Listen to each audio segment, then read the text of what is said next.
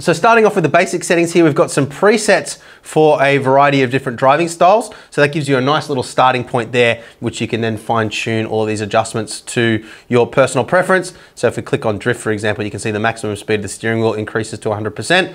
If we go back to GT, it should go a lot lower. And we can also save and import settings here as well. That just brings up a standard Windows dialog box to save a JSON file. So if you want to set up profiles for different sims or different cars, you can do so. You can also send them to your mates to check out as well. Now, another thing you'll notice as well is we have a handy little tooltip icon next to each of these settings, which explains in plain English exactly what the setting does. So we'll run through those for you so you get a good sense of all the adjustments which we have available in the software. So starting off with maximum limit and steering angle, that's exactly the same adjustment that we saw just before on the home page down here.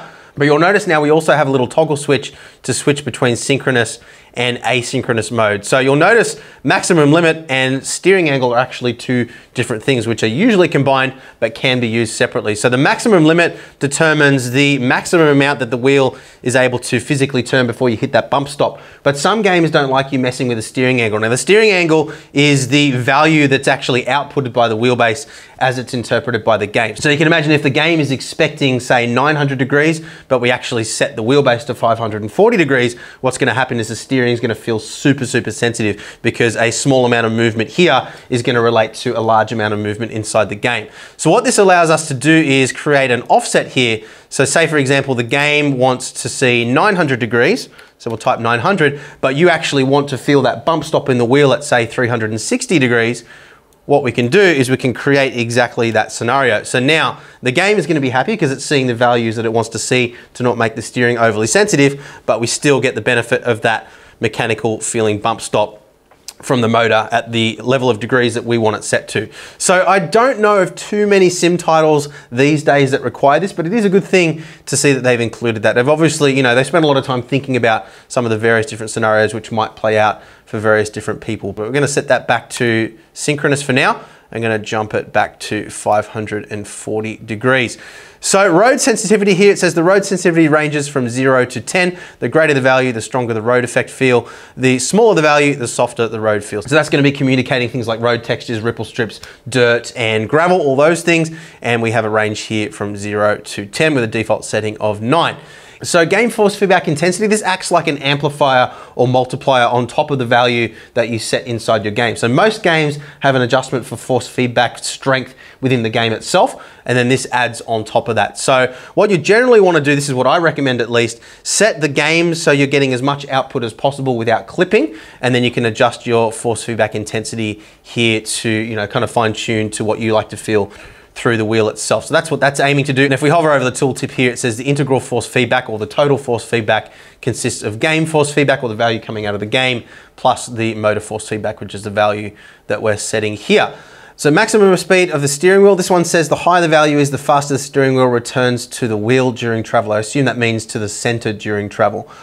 High return speed is more suitable for drifting, while low reversing speed can make the steering more natural, more stable and more accurate. At the same time, low return speed can ensure the safety of racing drivers. So obviously if you're drifting, you want the wheel to very quickly react to what's going on with the wheels inside the game. Whereas for normal racing, generally you're dealing with smaller movements, so you're able to mechanically move the wheels back to center rather than having to rely on the wheels slipping back to center as you would with drifting. Now we can actually illustrate this if we move our mechanical back to center strength up to 100%. So you can see at the moment, wherever I leave the wheel, that is just gonna sit there because we don't have any back to center strength. Now most games actually have their own inbuilt back to center, so you don't need to add this in. But just for the purpose of illustration here, if we were to crank this up to 100 and crank that down to the lowest setting, you'll see if I wind that around, it should rotate back to center quite slowly.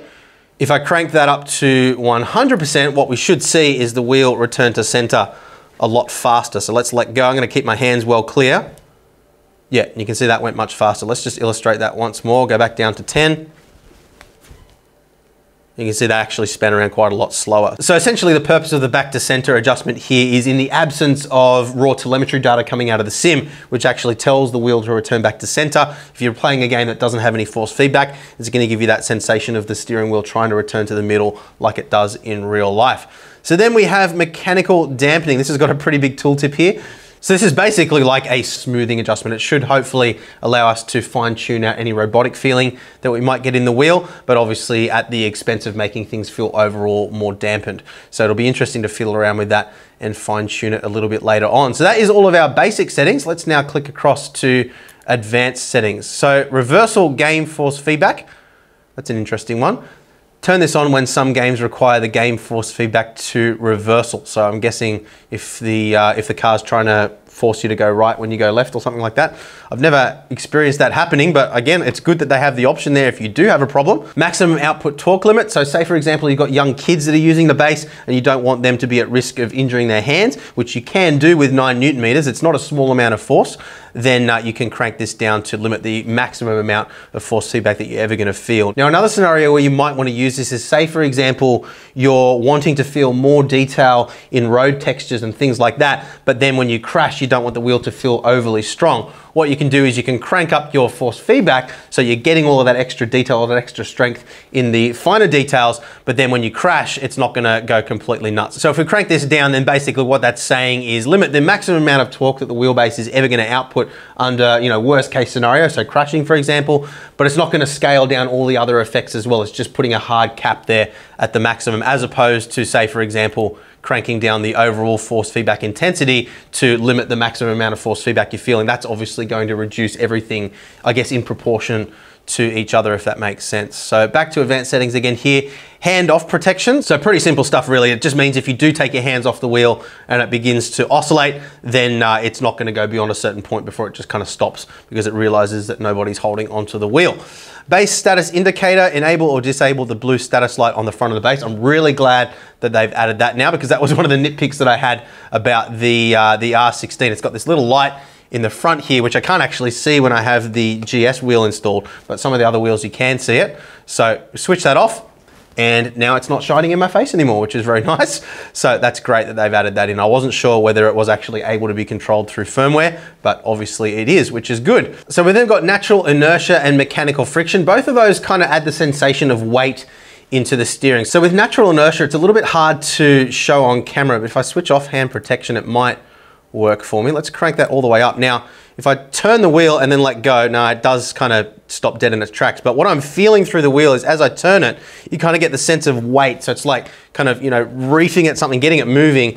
And then as you sort of try to stop your hands, you feel the inertia of the steering behind it kind of trying to force you to keep moving. So a little bit different from friction in that sense, whereas if I increase the friction, that's basically just adjusting the constant force that I'm feeling. Let's set that back to default again for now. I'm gonna leave that hand protection on too.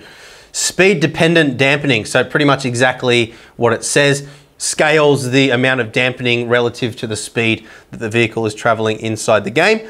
And then we also have an adjustment here for the start point of that dampening as well, so you can adjust that to be whatever speed that you want for your personal preference. So then we have a force feedback equalizer as well, and this is really interesting. So this will be familiar to those of you who might be into audio gear. On the left-hand side here, our Y-axis, that is our gain control, and then our X-axis is our frequency control. Now we don't have the ability to adjust Q here, or the width of each frequency band which we're adjusting, but what we can do is adjust each frequency range in terms of gain. And up the top here, we can see a reference which tells us what that frequency band is responsible for communicating. So operating wheel, body bumps, 80 kilometers riding on curb, and so forth all the way through. So what we can do is fine tune at a relatively granular level the amount of gain for each of these frequency ranges. And that's going to allow us to really kind of fine tune those effects to get the exact sort of sensation that we're wanting out of the wheel. So not something that I've personally seen from any other wheelbase brand to date, and definitely something that was useful on the R16 when we tested that, and I'm sure it will be useful here as well.